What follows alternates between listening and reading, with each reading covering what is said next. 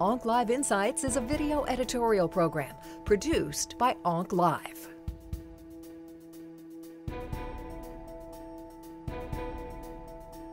I try in patients who have chronic refractory ITP to find a strategy that reduces the use of long-term immunosuppression, but in an effort to also find the minimum doses of medications that are required. Now, in a younger patient, I'm willing to try at least one or two agents after they've failed primary treatment, which is corticosteroids and intravenous immunoglobulin. And that would include, in many cases, anti-CD20 therapy. Now, I always inform these patients that using anti-CD20 therapy, such as rituximab, only results in about an initial response of about 60%, but only half of those have normal platelet counts. The patients who do not maintain a normal platelet count, all of them relapse with a year, and there's no advantage of repeating this intervention.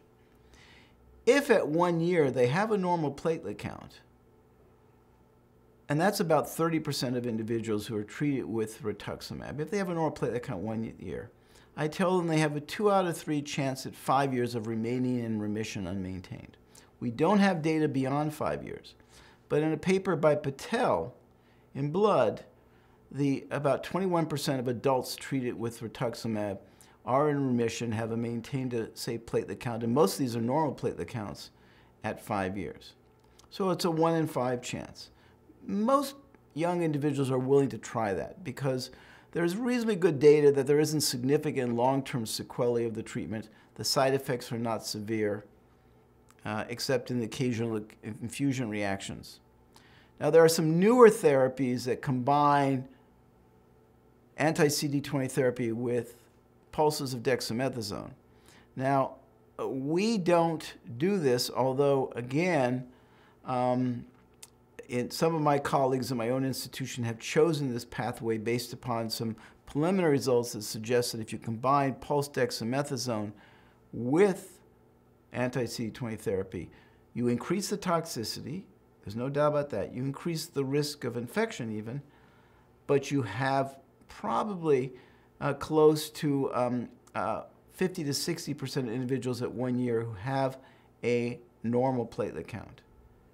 We don't, again, have long-term follow-up, and there is some suggestion that as you get out towards 3 to 5 years, that a lot of that benefit is lost, and you're down to about 30% of individuals who are in remission. So we don't really know for certain, but some people, to avoid splenectomy, are more willing to try these interventions. I never consider splenectomy in an individual who's received anti-CD20 therapy until a year afterwards, because I can't immunize them within 6 months to a year. Okay? Even though the antibody levels are normal, their ability to be immunized is much less. Sometimes, if I consider this, I do recommend consideration of immunization before we use anti-CD20 therapy, but many of these patients are also on corticosteroids at the same time, so the efficacy of immunization is less. My approach for treating chronic refractory ITP depends on the patient. And this is less common than it was before the thrombopoietin receptor agonists, which really rescue quite a few patients that we used to call refractory ITP. But that being said, there's still some patients who don't have optimal responses even to the thrombopoietin receptor agonists. So in those cases, I use combination therapies, usually with thrombopoietin receptor agonists. And again, several people who treat a lot of ITP depend on their own favorites, but I often use perhaps a thrombopoietin receptor agonist along with either cyclosporin or mycophenolate mofetil, sometimes with some steroids, sometimes with some dapsone, maybe with some Imuran or vincristine given in there. And oftentimes these combinations will have some success, even in the most refractory ITP patients. But there's many abstracts and small case series you can find with various regimens in small numbers of patients that have had good success. I don't think there's any one that's better than any other. And again, a lot, I think, depends on what the patient tolerates, what the physician's comfortable with.